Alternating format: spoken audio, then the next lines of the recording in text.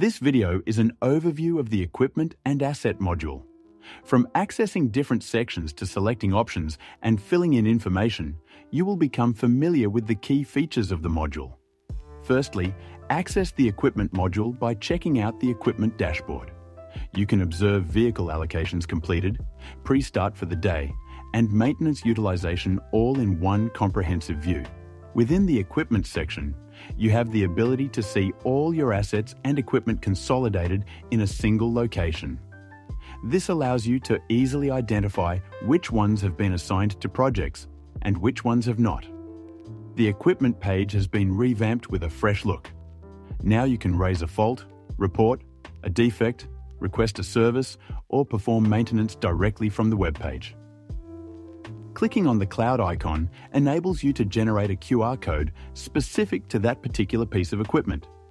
We also have NFC tags that can be easily attached to any asset. These tags enable a specific action, such as tap on or tap off, and allow you to access all the records of that asset using your phone or tablet. Let's move on to categories. We've categorized all your equipment into different categories for easy identification and accessibility. Now you have the capability to see all your allocated equipment in various regions. With available GPS technology, seamless integration back into the system is possible, providing you with a real-time live map that displays the location of all your assets. We can provide a selection of GPS trackers with different functionalities and pricing options.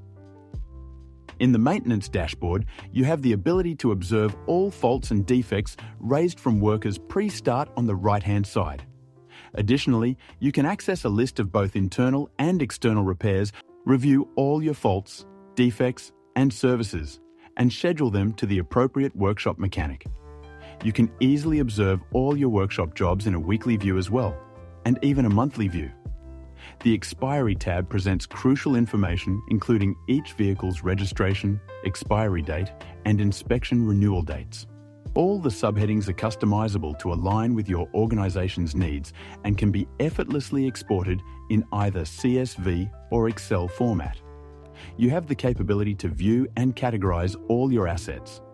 The upcoming Overdue Services tab now features a fresh look. You can now easily view the kilometers, engine hours, and service expiry dates. You can easily raise a service by clicking on the asset.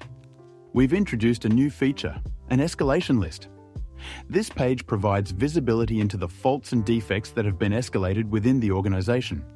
For instance, it will bring attention to situations like a fault service raised but not scheduled for over 7 days, or a repair job initiated but not yet closed. We've introduced a new Pre-Start tab for convenient navigation. Now, you can easily view the pre-start from the last 7 days. All your pre-start information is now prominently displayed. We've added a new shortcut for service forms, making it easier for you to navigate.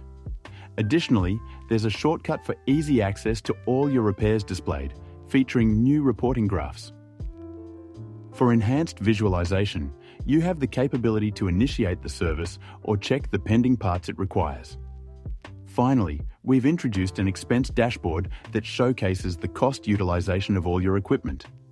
In this guide, we covered how to access the Equipment dashboard, navigate through different sections, select options, and fill in information in the Equipment module. By following these steps, you can effectively use the application to manage equipment, perform maintenance tasks, and generate reports. Thank you for watching the video.